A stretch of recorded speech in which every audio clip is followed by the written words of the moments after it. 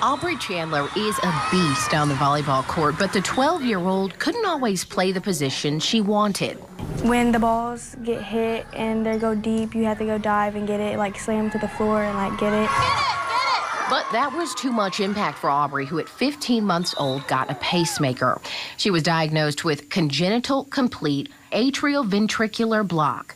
The condition often leads to a significantly slow heart rate and in complex cases requires a pacemaker. So what a pacemaker does is it provides artificial electrical impulses to control the heart rhythm. Dr. Chris Johnsrud is the director of pediatric arrhythmia services at Norton Children's.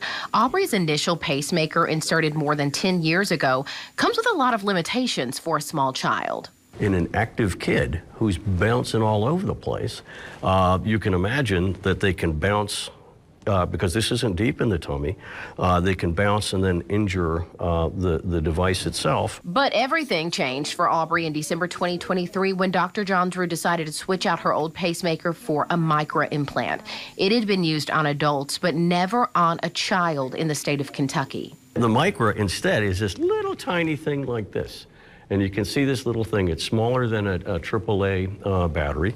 Doctors implanted it through a vein in her leg, and she was up and walking the next day. Dr. Johnsrud said it's been a joy to see how quickly this changed Aubrey's life. What they don't teach you is how cool it is when you can actually have a positive impact.